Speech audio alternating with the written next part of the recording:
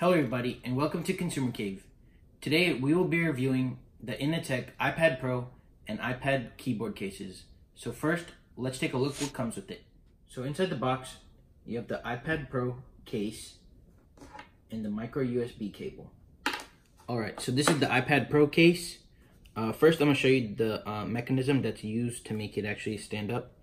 So there's two portions that flip out like this. So the first one you take out is this middle portion. It has 3 notches in there. And the second one, so you just pick up the iPad and whatever notch you want to put it on, 3, 2, or 1, just choose. And then your keyboard has 2 positions. Position 1 and then position 2 is connected like this at a little angle.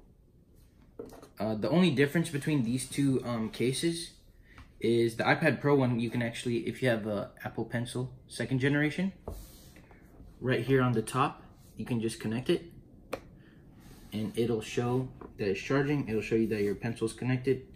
And if you don't have a Apple Pencil or you have an older one, just put it in here or any other device that you use for it.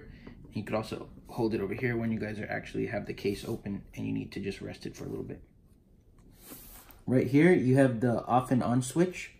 So you just push it to the on position. Your keyboard will turn on. Right here, you'll see the caps lock.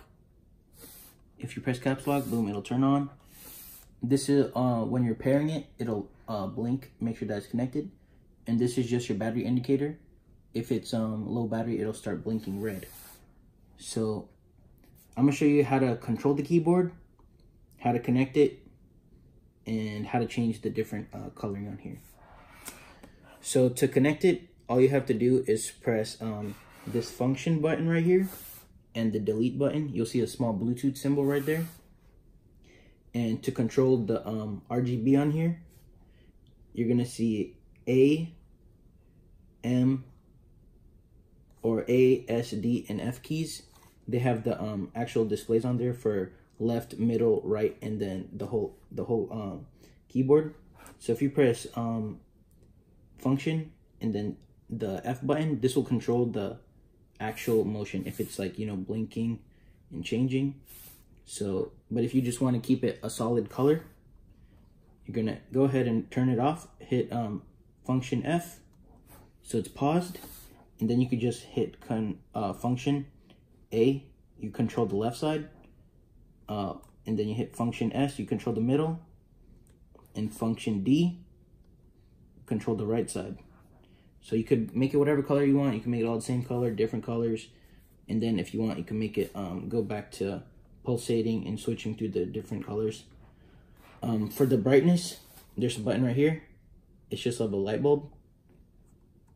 You just press it. Brightness 1, brightness 2, brightness 3, off. Alright, so the difference between the function B or spacebar and the function C is, so the function C is gonna play a random pulsating effect like this keyboard right here. So the colors won't stay the same. The function spacebar button or the function B, this is just gonna it's just gonna pulsate the, so if you have 3 colors right here, it's just gonna pulsate the same 3 colors over and over again. So you can choose what you want on there. So those are the 2 differences.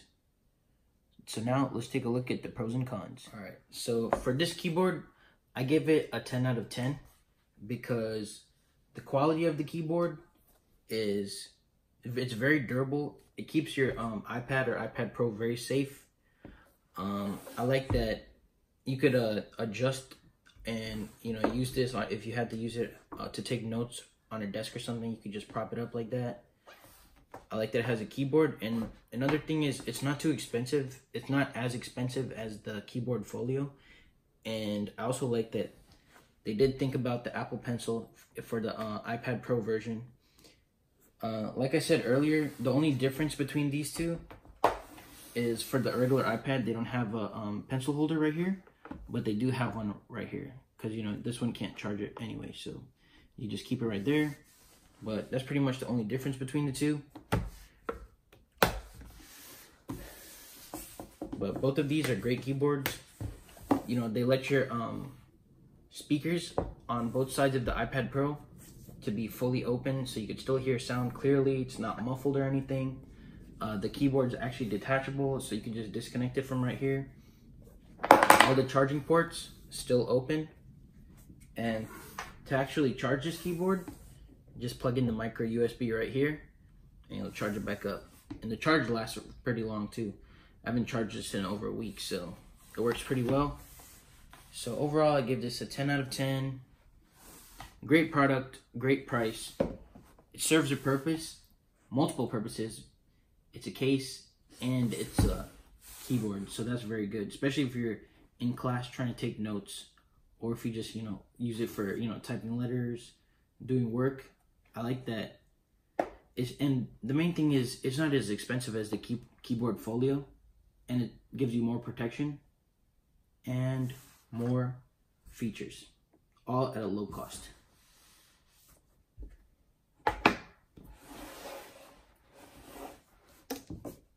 And you also get the backlit keyboard. If you guys want to test out these keyboards, I'm going to put a link for the iPad Pro and the iPad versions in the description. They're great products. I definitely recommend it. 10 out of 10, like I said. But thank you guys for watching our video. If you haven't already, please subscribe to our YouTube channel. Follow us on Instagram, Facebook, and Twitter. And until next time, see you guys later.